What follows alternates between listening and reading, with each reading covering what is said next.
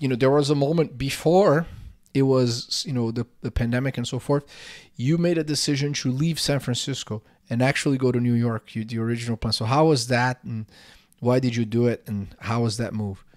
Like, I did it because I know we were selling a lot to banks in the retail space and in the wealth management space, and I had to be in New York. Most of our clients were in the East Coast.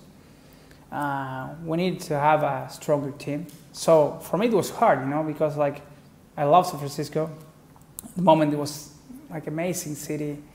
My life was there, like moving to New York with 31 years old, with a girlfriend and everything. Like I had to start from scratch, no one knew me, like I had no friends there. I couldn't play my soccer every single week because but I had to.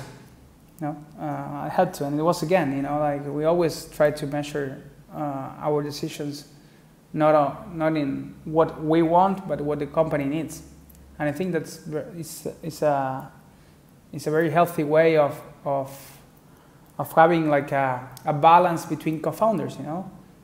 What does the company need? That's great.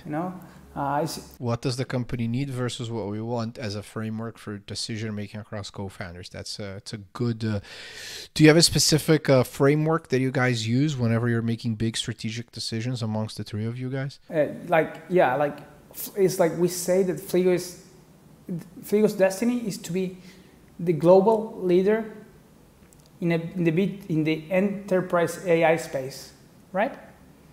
That's Fligo's destiny. That's all. That's where Fligo has to be. Whatever we do in the middle doesn't matter. That's the company's vision, and we have to do everything.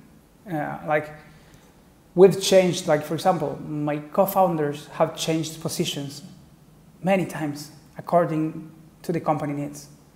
Juan began being the CFO, then went to be the COO, and now this is like COO, but he's the head of sales, And Marcos went from being the CTO to the COO. So these guys are so humble, so humble. My co-founders they're willing to do whatever, even if they have to learn everything from scratch. Because if you're like the COO and you have to go sell, it's a different game. If you're the CTO and have to be the COO, it's a different game. But these guys, my co-founders, I'm so grateful.